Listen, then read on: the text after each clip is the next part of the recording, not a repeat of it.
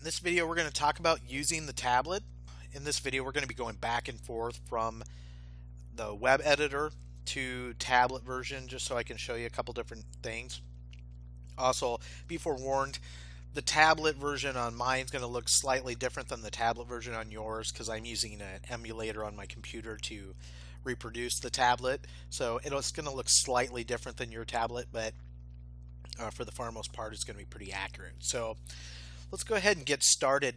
The first thing that we're going to do is we're going to go back into our original homes. So we're going to type that in our search bar, original.